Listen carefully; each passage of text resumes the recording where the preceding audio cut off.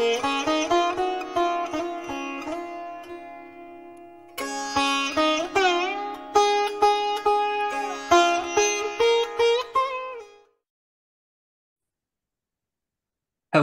and welcome once again to White Lotus of Light.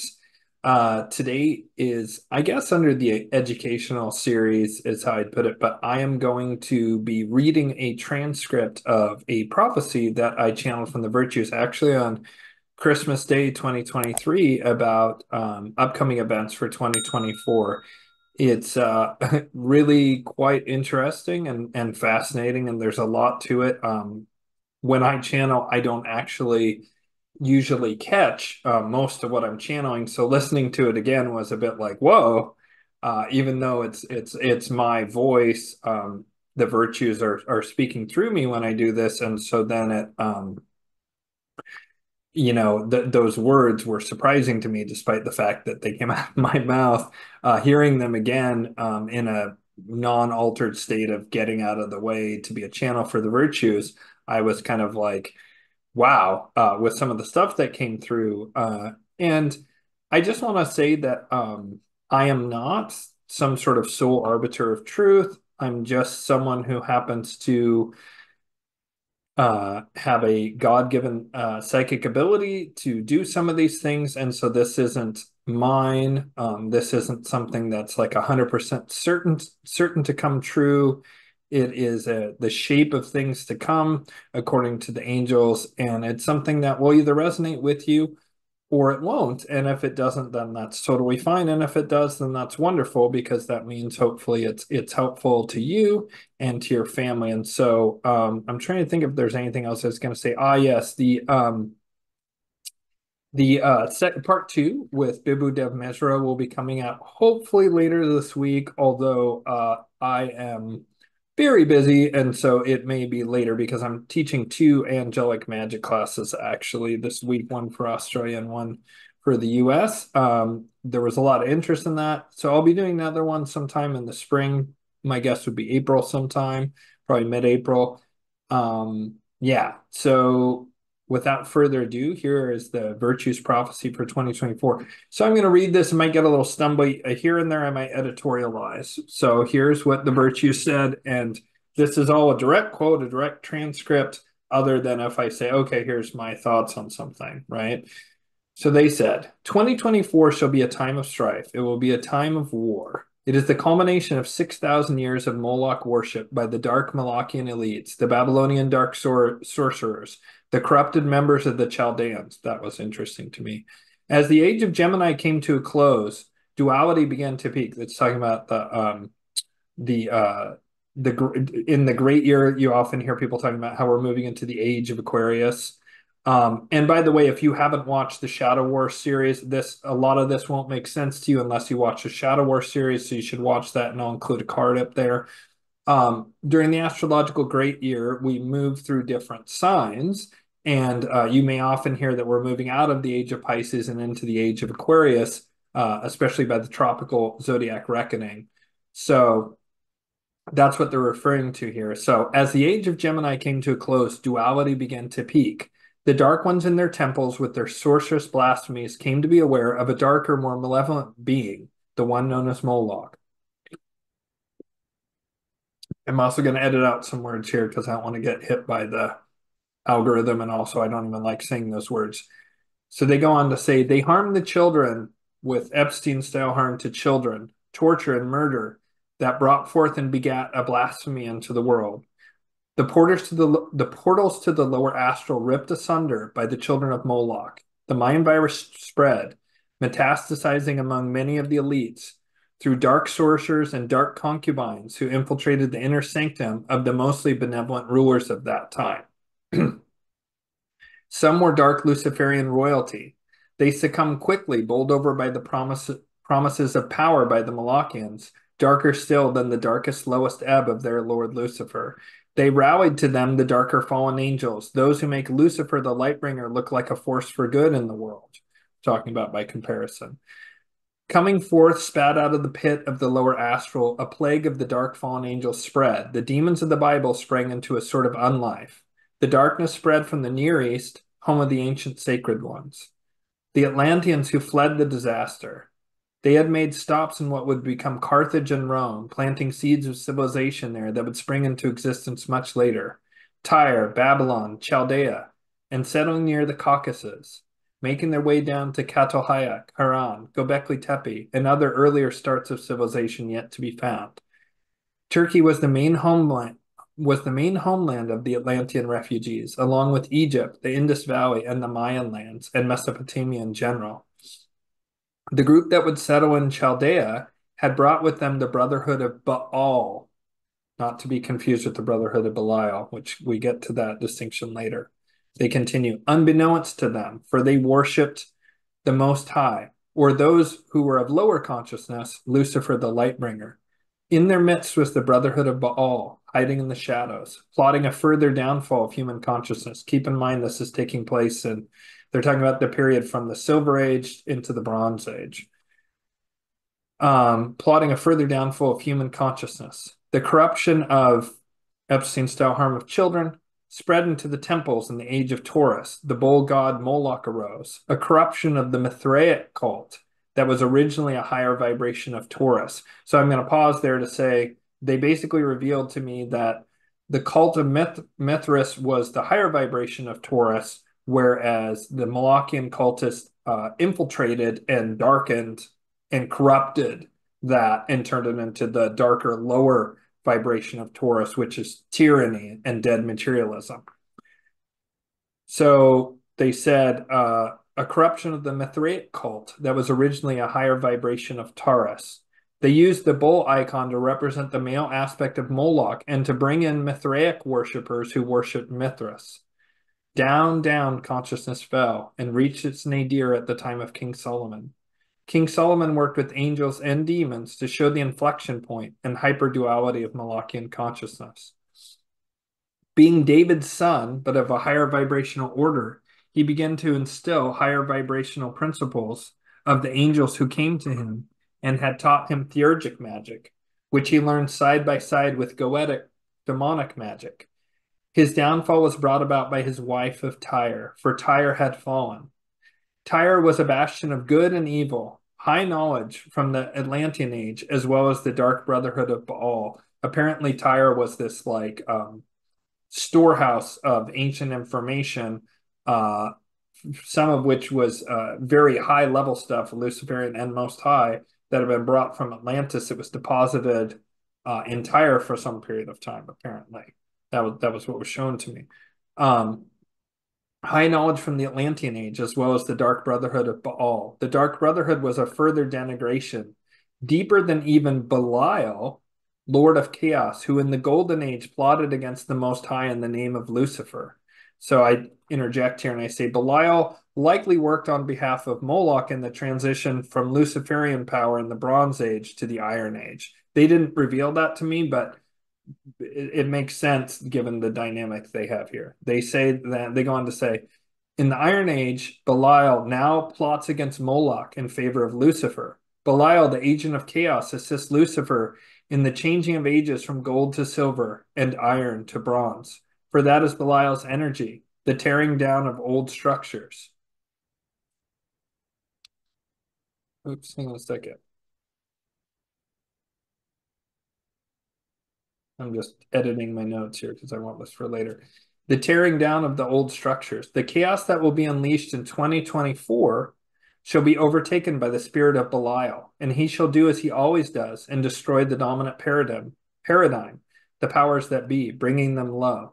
Just as he brought down the Golden Age and kings of old in the Atlantean era, so too shall he bring down the modern kings. The 7 kings of the Molochian bloodline shall fall. Makes me think of the 7-headed beast in Revelations. The forces unleashed by the Molochians shall turn against them when they least expect it. Their dull, witless minds shall not see it coming. They believe there is only factional division among their people, the Molochians, when there are in fact many gradients and divisions among the innumerable factions among the Molochians and the Luciferians. The Most High is factionless and liquid at this time. It shall move in the ebbs and flows and in the cracks and creases, which shall widen into vast chasms.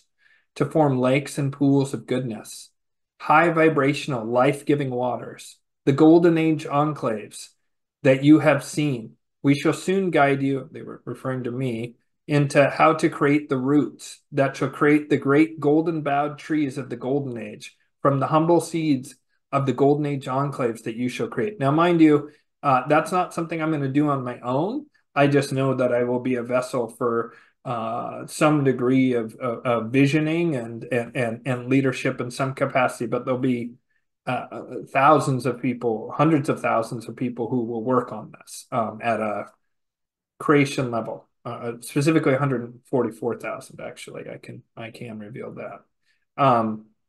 Some shall begin as some. Okay, so continuing about the Golden Age enclaves, some shall begin as tenements of refugees in foreign lands where war will come, for war must come as it does in the great changing of the ages. Disease shall rampage as well. Medicine shall be important, especially herbal medicines of the Most High. Vibrational medicines such as homeopathics, Reiki, the rediscovery of the royal rife machines and their mass manufacture.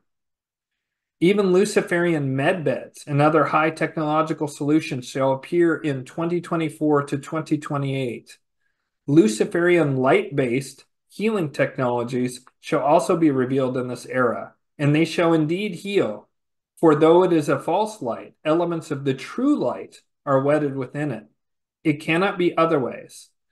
This is always Lucifer's undoing. He forgets his nature is that of an angel of light.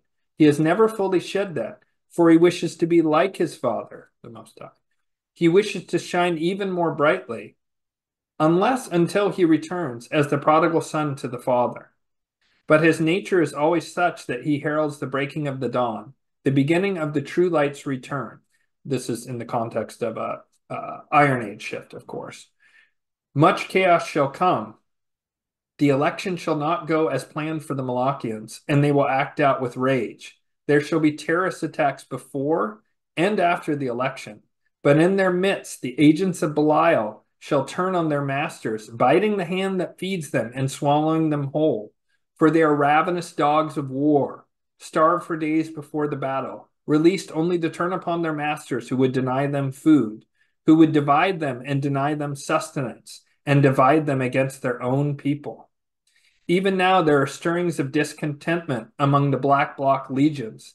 They have discovered their betrayal by the elites, and they await only an opportunity to be let off their chains. And when they are, they shall return to strike their masters. Many, even in the military, who cleave to the Malachians, see now the truth of what the Luciferians have spread in the form of knowledge, and they too intend to turn upon their masters. The very men and women who protect these people, the Malachians, shall turn upon their masters and tear them down. Some shall be tried. Most shall be killed without trial, mostly by their own people.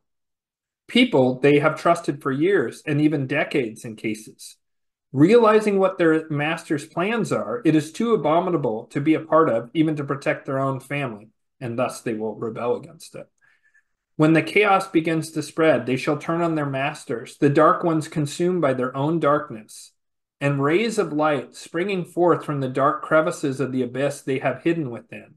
Some of them even shall see the light and turn to Luciferians in most cases. This is very interesting, this next part. In very rare cases, diamonds shall emerge. Those in the pit of despair and darkness, the pressure of the evil they have done and wrought upon the world shall turn them into a diamond. Their soul shall reach a sort of certain enlightenment. They shall spread and acknowledge the knowledge of what they have done and be ready to face their trials and tribulations. So it sounds like they'll just turn evidence over and confess. Their soul at peace now, talking about these diamonds, shall turn, and staring into the camera, they shall say, I accept my fate, for it can be no other way given what I have done. I ask for your forgiveness, though I am not worthy of it. Those who forgive the diamonds shall deepen into the greater compassion of the Most High. For the Most High always allows for repentance. The Most High always allows for reform. The Most High always allows for healing and a return to the true life. Forget this not. Forgiveness will be critical and they use this term, as the great crimes are revealed in their innumerable numbers. Many shall harden in their hearts and wish vengeance upon these people. Vengeance is a wrongdoing, perverted sense of justice. Forgiveness and compassion is wise. But for some, their souls are so damnable, their deeds so heinous, their lack of repentance allows but one option. They must be cast into the pit with their master. They shall be slain. This seems to be talking about those the master dark magicians who have been reincarnating in those same dark black nobility bloodlines for centuries or millennia. They'll end up being slain and cast into the pit. I'll continue. But the people of the Most High shall not need lift a finger. The Luciferians shall hang them, the Malachians, from their gibbets, strangling out the last of their dark soul's life and sending them into the pit to return to the bosom of the unforgiving master, to be transmuted into their demonic forms for many, many cycles. In other words, they'll be sent back to Moloch, and Moloch will take that soul, that human soul, and transmute it into a demon. The unforgiving master to be transmuted into their demonic forms for many, many cycles.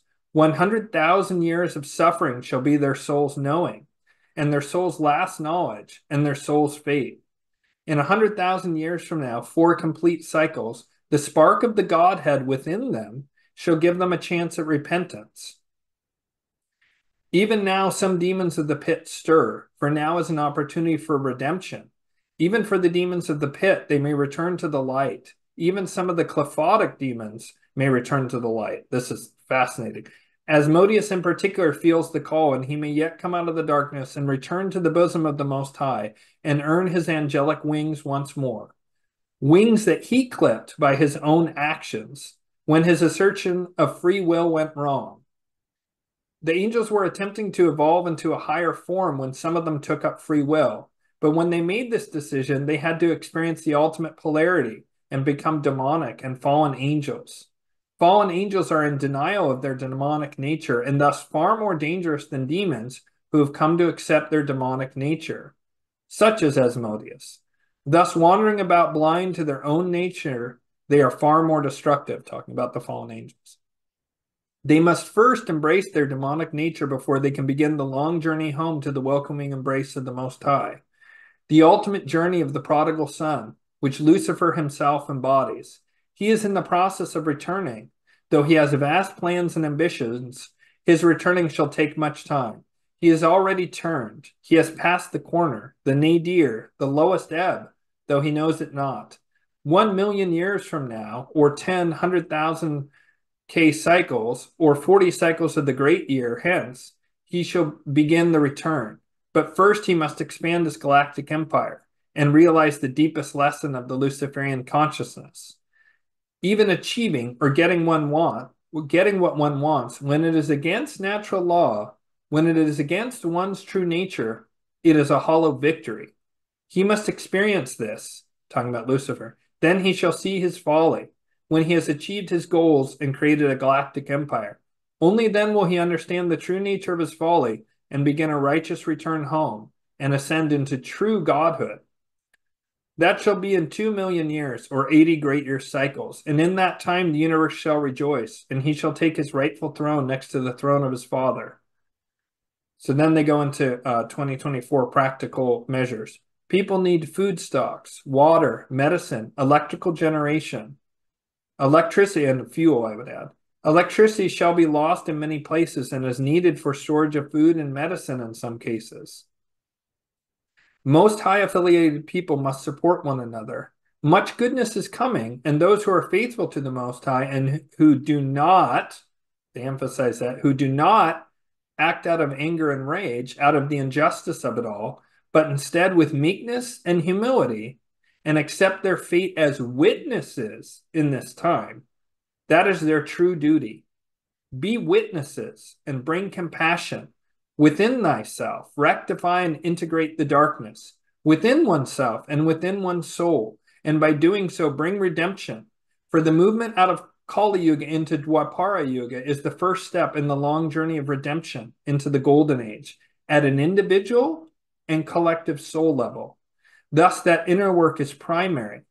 Take care of the temple of the body. Make sure all of its needs shall be met for you and your family. And from there, the internal integration work is key.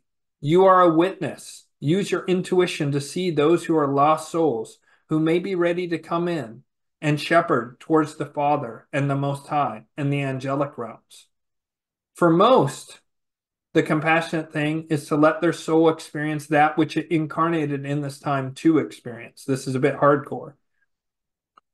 What it incarnated in this time to experience: betrayal, loss, surrender, death, annihilation, chaos, destruction, even torture for some. Their souls incarnated in this dark age of Kali Yuga to experience those things. More evolved souls experience compassion, rectification, and redemption.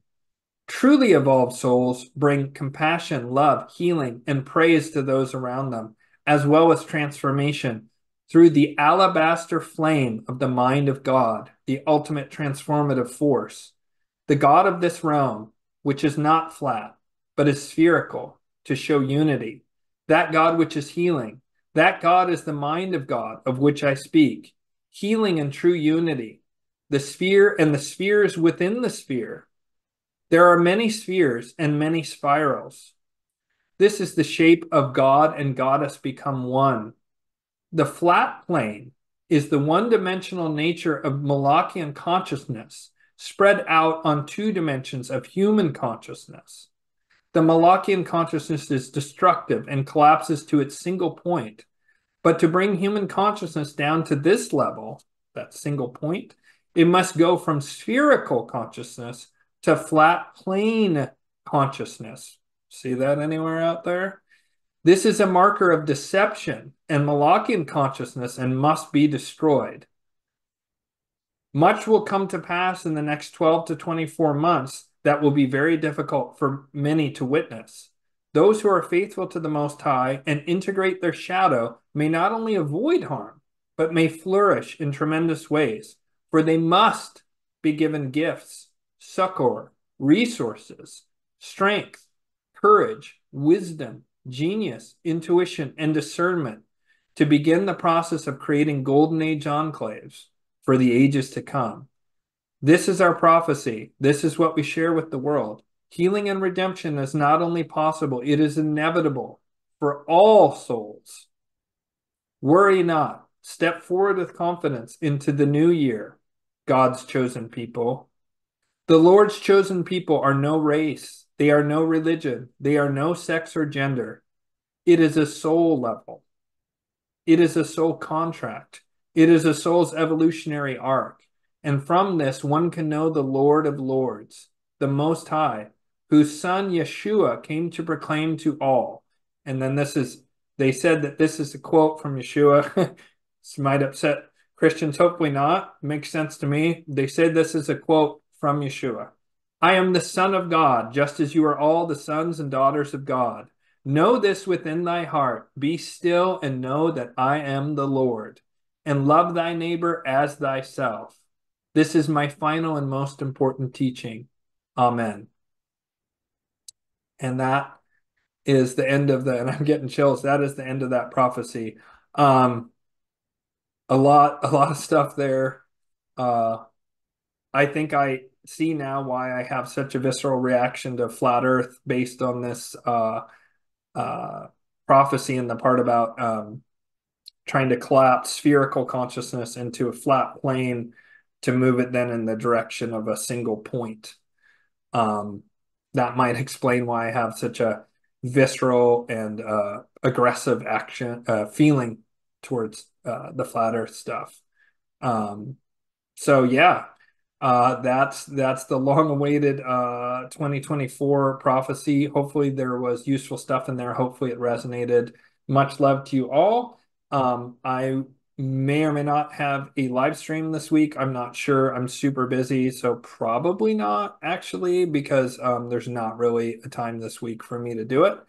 And the Bibu Dev Misra probably won't come out until the early part of next week, and then I'll do a live stream again as normal sometime next week. All right. Well, much love to everyone watching this. May you be blessed. And remember that anyone listening to this more than likely has stirrings within their heart to be in alignment with the Most High in the angelic realms. And may you and your family be blessed. And until next time, take care. All right. Bye bye.